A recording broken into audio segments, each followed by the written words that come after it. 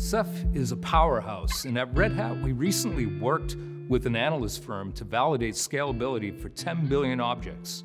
But what's notable is that we were able to maintain performance and deliver deterministic performance at scale by tuning Ceph for the workload at hand and adjusting the hardware profile to accommodate these workloads.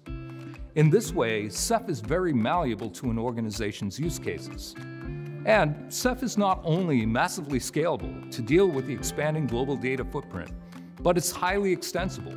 It provides an S3-compatible object store for cloud-native applications, and it's built on APIs and provides the underlying storage for private cloud deployments built on OpenStack.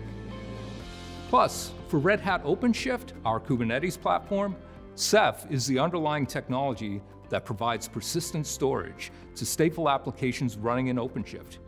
It delivers block, file, and object storage classes, as well as Kubernetes data services that offer a more secure, common user experience from edge deployments to the core data center and across cloud providers.